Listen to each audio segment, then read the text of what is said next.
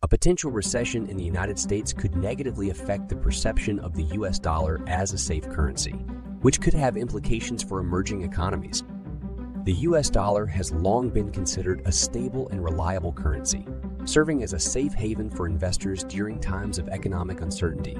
However, if the US enters a recession, investors may lose confidence in the dollar's strength and seek alternative currencies or assets.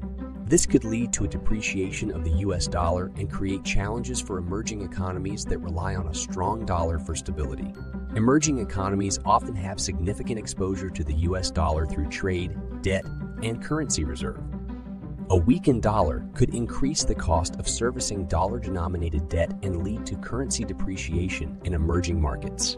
It could also impact exports and foreign investment. Additionally, a loss of confidence in the US dollar may prompt investors to withdraw capital from emerging economies, causing financial instability and capital flight. Therefore, the potential tarnishing of the US dollar's image as a safe currency underscores the interconnectedness of global economies and highlights the vulnerability of emerging economies to external shocks.